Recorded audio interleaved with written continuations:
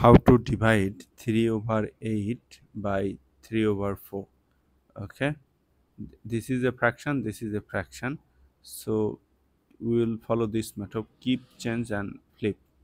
Keep this first fraction, then change this division sign to multiplication sign, and then flip the last fraction. Okay, now you need to multiply these two fractions together. Multiply the top numbers together and bottom numbers together. So now your task is to reduce this fraction.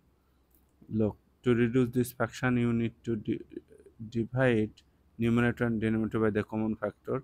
The common factor of 4 and 8 is 4, so 4 is divisible by 4, we get 1. 8 is divisible by 4, we get 2. So we are getting 3 times 1 divided by 2 times 3. So we are getting 3 divided by 6. Again, the common factor between 3 and 6 is 6. 3 is divisible by 3, we are getting 1. 6 is divisible by 3, we are getting 2. So we are getting half. And this is the answer.